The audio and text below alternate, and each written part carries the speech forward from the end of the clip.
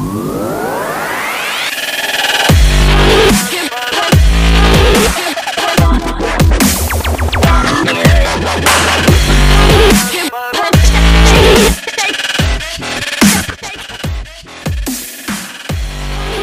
FXX K Evo sprouts wings and looks ready to fly. The winged devil you see above is the Ferrari FXX K Evo.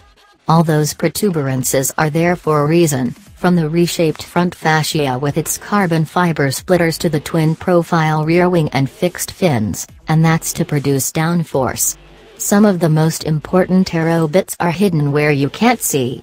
Vortex generators affixed to the belly of the beast and a massive rear diffuser help suck the FXX K Evo to the track. A path of air travels from the hood, over the canopy, and ultimately to the rear wing, all in an effort to optimize flow and increase high-speed stability. At 124 miles per hour, says Ferrari, the bits and bobbles push toward the earth with 1,411 pounds of downforce. In addition to the aero tweaks, Ferrari made adjustments to the FXXK suspension, fitted it with a redesigned steering wheel, and installed a larger interior display. Owners of previous FXXK models can opt to have these upgrades added to their cars, and a limited number of new Evos will be produced.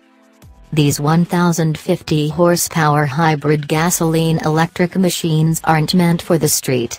Instead, Ferrari arranges a 9-race schedule for owners who wish to stretch the FXXK's legs out on the track. And if you're lucky enough to own one, we certainly hope you find enough time to take part in the high-speed festivities.